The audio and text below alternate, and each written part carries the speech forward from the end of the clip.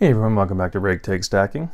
In today's video, I want to talk a little bit about ways you can test your silver to make sure that it's the real deal and you don't have any fakes in your stack. Now, I will be showing some examples of how you can do that, but first I'm going to go over some that I don't have in front of me to show you, and one of them is the best way that you can do it is getting one of those Sigma Analytics machines. Now, I do know that there are other companies that make these machines, but Sigma, in my mind, is kind of like the Kleenex of the precious metals authenticators. You know what I mean? It's the one that pops in my head, and even though there are other machines, Sigma is what comes to mind, and they are very expensive. So if you do have the budget and the money to go out and get one for yourself, then more power to you. But you know, this is a very good way to test your metals, and I'm assuming most of the local coin shops will at least have a version of this, if not the Sigma, and then another machine. And if you have a good enough relationship with them, then you can probably go ahead and bring in some of your metals to test out. Even if you're not purchasing at that time, if you have a good enough relationship that you've built up with the owner, he'll probably have no problem testing a couple of your coins on a day you might not be making a purchase from him. And another way I'm not going to do it, just because I tried it out and I couldn't really get it framed properly here, and I don't really like messing around with my my silver and water. That's just a personal preference, but one of them is the water displacement test, and I'll leave a link down below if you'd like to read into that more. But on this video, like I said, I just couldn't frame up the video right, and just as a personal thing, I don't really want to dip my silver into water, but that's just me. Getting into today, I'm going to show you a few ways to do it, and one of them, one of the ones that I like the most is the ping test, because one, I love having the coins and just having them in my hands, but the ping test you'll be able to hear is when you hold it just kind of on your finger there and you take another coin and you hit the side of it, you'll hear a high pitch ping, but it won't just dissipate, it'll kind of elongate, you'll hear it. See, that sound goes on for a while. It's a resonating ping. That's the sound you're looking for. I'm going to do it on this one too. There you go. And different coins have different pings. Like this is a smaller 50 cent. You can see the size, the difference, the makeup, the composition of the coin is different. And then you'll hear it's a different ping, but it still has that same resonating sound. And as opposed to, I have a toonie here, a Canadian circulated toonie, which is not silver, and you'll hear it's just like a thud. See, that's the sound that, if your silver coins are making that, then this is going to be a very big heads up that your coin might not be authentic.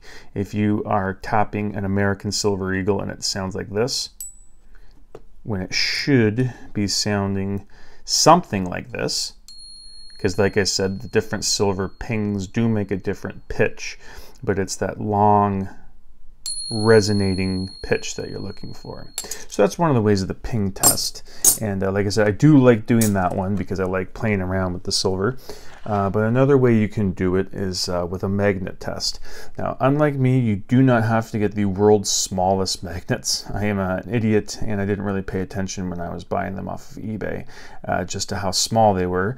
But they do the job. They're rare earth magnets. And so yes, getting into the magnets, I'm going to show you putting it next to the toonie here. It sticks to it, so, and you got to pull it off. That's what will happen when the coin is magnetic. So if this happens to some of your coins, then you have a fake silver coin or gold, you know what I mean? I'm primarily talking about silver, but it happens with gold too. Yes, with the magnet test, you'll see if I don't have any fake coins, which is good, so I'm just using this capsule here. If I were to just tilt it and have it drop down, drop straight off the coin, no resistance, no anything. But comparing that to a real silver coin, first off, it's not magnetic, as you can see, but when you tilt it, it's not just going to free fall down. It's going to just slowly slide down the face of the coin like that. And that is what's... Now, I can't explain perfectly why this is. I do know that it's caused by something called an eddy current.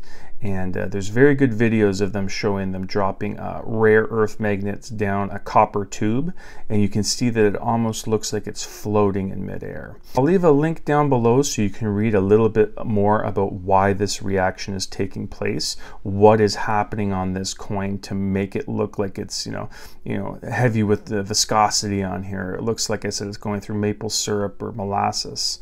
that is a very distinct feature with the silver coin, is that it slides like this. So yes, that's another good way to test your silver, and you're not going to break the bank. These magnets, not these particular ones, like I said, these are the smallest ones on Earth. And another good way to do it is with the calipers. Now these aren't very expensive at all, these calipers. I actually bought it off of eBay and got eBay bucks on them. Unfortunately, it looks like the eBay bucks are no longer in usage. They got rid of the eBay bucks program. But yeah, getting these digital calipers is a very good way to test your silver too.